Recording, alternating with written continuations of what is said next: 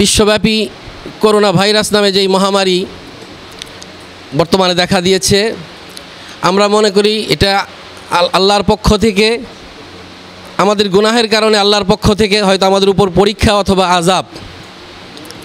আর আল্লাহর আযাব বা পরীক্ষা যখন আসে তখন এই উম্মতের জন্য কি করণীয়? উম্মতের জন্য করণীয় হলো তখন তারা আল্লাহমুখী হবে। তো কিন্তু এর প্রভাব যেহেতু সারা পৃথিবীতেই পড়েছে, এর ধারাবাহিকতায় সমস্ত শিক্ষা প্রতিষ্ঠানগুলি বন্ধ করে দেওয়া হয়েছে। সাথে সাথে মাদ্রাসা শিক্ষা, কোরআনের শিক্ষা, হাদিসের তালিম সব কিছু বন্ধ করে দেওয়া হয়েছে। কিন্তু যারা বন্ধ করেছেন ওনারা জানেন না যে আসলে স্বাভাবিকভাবেই কোথাও যদি কেউ আহত হয় তাহলে মলম লাগাইতে হয়। যেখানে আহত হবে, যেখানে আক্রান্ত হবে সেখানে মলম লাগাতে হবে। যখন এই মহামারী আমাদের উপর আসছে তখন আমাদের কর্তব্য ছিল এই হেফজখানাগুলি এবং মাদ্রাসার শিক্ষাগুলি আরও ভালোভাবে যেন চলে এবং এই দোয়া দরুদ যেগুলি হয় সেগুলি যেন ভালোভাবে চলে, কিন্তু তারা বন্ধ করে দিয়েছে। কিছুটা দেরিতে হলেও সকলের বুঝে আসছে। আমরা জানি জাতির সকল ক্লান্তি লগ্নে, জাতি যখনই কোনো সমস্যায় পড়েছে, জাতীয় ইমাম সমাজ বাংলাদেশ সর্বপ্রথম এগিয়ে এসেছে। ইতিপূর্বে আমরা দেখেছি যখন দিল্লির মুসলমানদের উপর আক্রমণ হয়েছিল, সর্বপ্রথম জাতীয় ইমাম সমাজ আমরা প্রতিবাদ করেছিলাম। এবং এই করোনা মহামারীর সময় যখন মসজিদগুলি বন্ধ করে দেওয়া হয়েছে, মসজিদে আমরা 4-5 নিয়ে জুমার নামাজ আদায় করেছি, চোখের পানি ধরে রাখতে পারি নাই। আমাদের সংগ্রামী মহাসচিব মুফতি মিনহাজউদ্দিন সাহেব সহ আমরা, যেই মরহুম আমাদের ধর্ম প্রতিমন্ত্রী উনি চলে গেলেন, ওনার কাছে আমরা আবেদন জানিয়েছিলাম।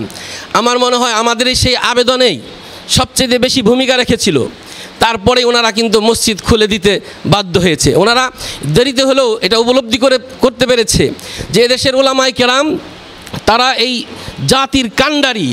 আপনারা দেখবেন মহামারীর সময় যখন সকলেই ঘরে তালা দিয়ে ঘরবদ্ধ হয়ে বসেছিল, উলামায়ে কেরাম কিন্তু বসে নাই। উলামায়ে কেরাম মসজিদের কোনো খাদেম, কোনো মুয়াজ্জিন, কোনো ইমাম, তারা জীবনের উপর রিস্ক নিয়ে তারা মসজিদের ডিউটি পালন করেছে। বিশেষ করে এই মহামারী যেটা খালি চোখে দেখা যায় না, ক্ষুদ্র একটা ভাইরাস, এটাকে মোকাবেলা করার জন্য গোটা পৃথিবী আজকে পেরেশান, গোটা পৃথিবী পেরেশান। আল্লাহর কোনো আযাব, আল্লাহর কোনো সিদ্ধান্তের মোকাবেলা করা যায় না। আপনারা দেখবেন যে ছেলে তার বাবার লাশ ফেলে চলে গেছে, বাবা তার সন্তানের লাশ ফেলে চলে গেছে, দাফন করে নাই। বিভিন্ন হসপিটালে বাবার লাশ রেখে বাবার ডেথ সার্টিফিকেট নিয়ে চলে আসছে। উলামায়ে কেরাম জীবনকে বাজি রেখে এই লাশদেরকে দাফন করেছে, কথা ঠিক কিনা? এজন্য আমরা বলবো যে আজকে সরকার হেফজ বিভাগ খুলে দিয়েছে, এবং শুধু হেফজ বিভাগ নয়, আমার আগে এক বক্তব্য উনি বলেছেন কোরআনের অর্থ হলো আলফাজ ও মানা দুইটাই। হেফজ বিভাগ যেমনিভাবে খুলে দেওয়া হয়েছে তেমনিভাবে অনতিবিলম্বে কোরবানির আগেই অনতিবিলম্বে সকল মাদ্রাসাগুলি, সকল কওমি মাদ্রাসা, আলিয়া মাদ্রাসা সহ সকল দ্বীনি প্রতিষ্ঠানগুলি খুলে দেওয়ার জোর দাবি জানিয়ে আমার সংক্ষিপ্ত বক্তব্য আমি শেষ করছি।